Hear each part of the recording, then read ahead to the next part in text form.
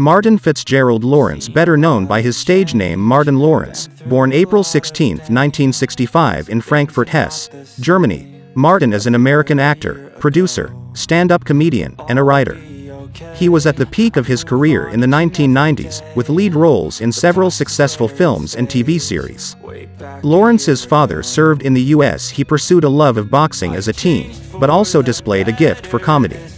A teacher encouraged Lawrence to attend an open mic night at a local comedy club. His performance impressed a few senior executives from Columbia Pictures, and he was immediately hired to be part of the show, What's Happening Now?, which marked his first acting job.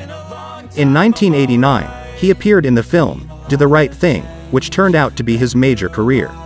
In the 1990s, he appeared in films such as Bad Boys and Big Mama's House, and established himself in the industry.